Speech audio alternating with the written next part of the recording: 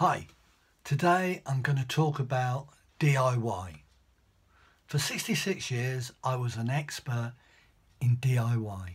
There was nothing that I could not do. There was nothing that I could not fix. There was nothing that I could not sort out. Now, DIY is cost effective, and if we make a mistake, it's easy to cover them up with a coat of paint. Or if we have a disaster, we just move a cupboard in front of it to hide it from view. But I'm not talking about that kind of DIY. What I want to talk about is doing life by ourselves, without God, which I was doing for 66 years. The Bible tells us in Proverbs 3 verse 5, trust in the Lord with all your heart and lean not on your own understanding. Now I can tell you that everybody thought that I was a good guy. People really liked me.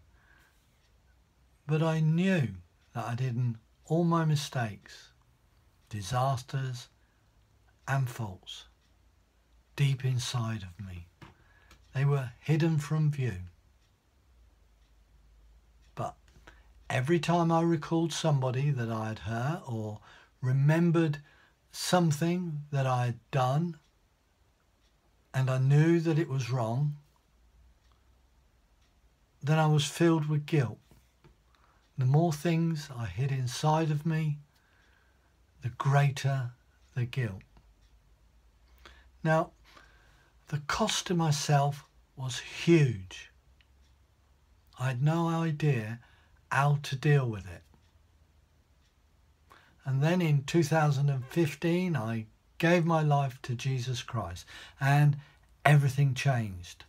Without realizing it, I went through the steps in Psalm 32 verse 5 that says, I acknowledged my sin to you, and my iniquity I have not hidden.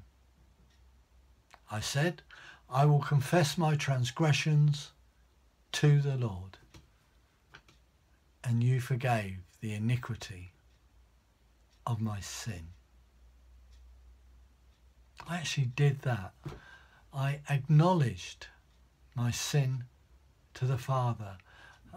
I hid nothing from him, and I confessed all of my transgressions to the Lord. And guess what? He forgave me, and my guilt disappeared. It was almost instantaneously, just like that. And I didn't want all that guilt to reappear. And I knew my sin had been forgiven, past, present and future, but the future bit was giving me problems. Did I have to ask for forgiveness each time I sinned? I spent a lot of time talking to God about this issue.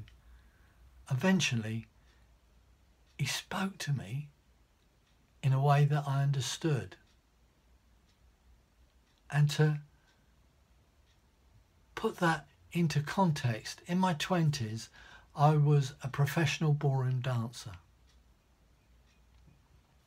And he said to me, sin is like ballroom dancing. And I thought at that time, oh no, not another sin. Don't tell me ballroom dancing is also a sin. But he continued, imagine you and I were dancing together and you stepped on my toes.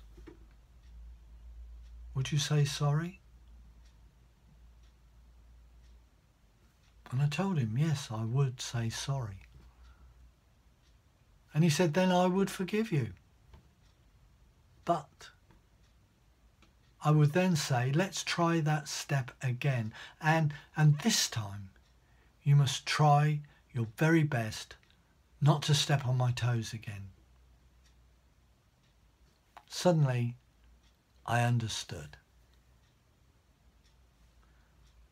Now, once I became a Christian, apart from my guilt, some other things disappeared. For instance, some friends who seemed to think he's gone a bit weird and got religion. They were not sure about the new me. But you know something? I really like the new me. I may have lost some things, but let's look at what we all gain when we give our life to Jesus Christ. We gain a Lord and Saviour. We gain a Redeemer, an Advocate, a Healer, a Defender, a Protector, an Overcomer, a Friend, and a Brother. We also gain a Counsellor because the Holy Spirit lives within us all. Let's pause for a moment and think about that. The Spirit of God has chosen to live inside each one of us and to do life with us. There's only one word to describe that, and it's awesome. Then we gain a Father, Abba Father. God, who created each one of us as an individual, who loves each one of us individually with a love so deep that we cannot comprehend it. He blesses us. He shows us mercy and gives us grace. And I, for one, do not deserve it.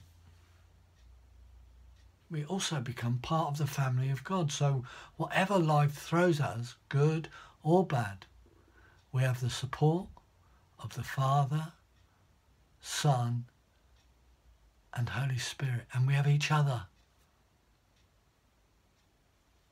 No matter how we are called to serve each other or His church, or when we help each other or encourage each other, we do it not for our glory, but always for the glory of God. Amen. Thank you for watching this video. I hope you're encouraged, and I really look forward to seeing you again. God bless to you, and goodbye.